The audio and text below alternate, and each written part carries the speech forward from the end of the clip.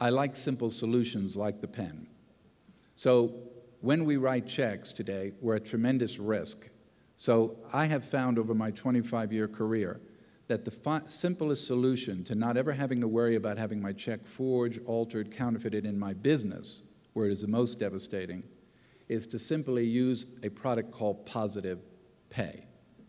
Positive Pay is something that I have endorsed without compensation for over 25 years because I truly believe that it is the finest technology that exists today to combating check forgery.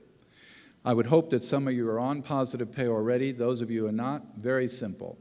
Every day my company writes checks, I have a little piece of software, $250, that downloads to my bank all the checks I wrote. So it records the dollar amount, the check number, and I send that data to the bank. The bank stores that data in what's called an issue file. In the meantime, that afternoon, I mailed all those checks out, suppliers, vendors, etc. Lo and behold, someone forges my check. Wish they were all pink, they'd be easy to catch, but that's not the case. I sent them a check to Malaysia, $2,000. Someone in Malaysia stole it out of the mailbox, changed $2,000 to $20,000, so perfect that under a microscope you couldn't tell. I don't care. I'm on Positive Pay. They deposit the check in Malaysia, comes back to Nevada State Bank, and they reject it. Positive Pay is nothing but a match file. You already told the bank up front, here's all the checks I wrote. Every check comes into the bank is matched against the file. No match, no pay. Bank says you didn't write it, I don't pay it. Simple as that.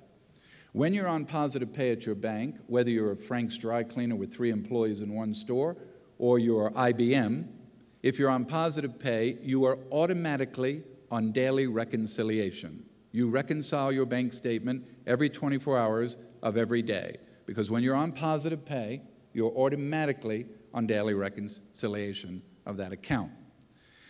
This is an incredible tool that does away with the threat of a forgery. You know, if you're Delta Airlines and someone forges your check for $250,000 and the bank doesn't pay you, which is most likely the case, well, then you go to your errors and omissions insurance, and your insurance company picks up $200,000 of it, and you take the other $50,000, you write off $25,000 out of your taxes, you take the other $25,000, put it back in an operating budget, and go on about your business.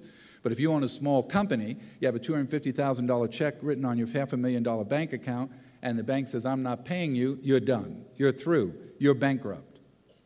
It is not worth the risk when there is simple technology to prevent it. And Nevada State Bank has Positive Pay. Now, one of the things that for years people would say to me is, well, what about the payee? I send a check for $48,000 to the trucking company, the guy takes off the payee, doesn't change the check number, he doesn't change the dollar amount, and he deposits the check. Well, a couple of years ago, I had to say to you, well, can't do anything about that, because, I mean, some people write pay by pen, some write with this font, that font, check over here, number over here, address over here, down here, this form, that form. But today they have pay name verification, which is 3-way verification. So the bank is verifying the check number, the dollar amount, and the payee. So even if you wrote a check that you took out of the mailbox, R&R Trucking, and one line above it in the same font you typed Frank W. Abagnale and or R&R Trucking, it wouldn't clear, because Frank W. Abagnale is not in the bank's database. It would reject. So a company that says to me, we're on full Positive Pay at our bank, well, then you've locked the door and thrown the key away. You have no risk.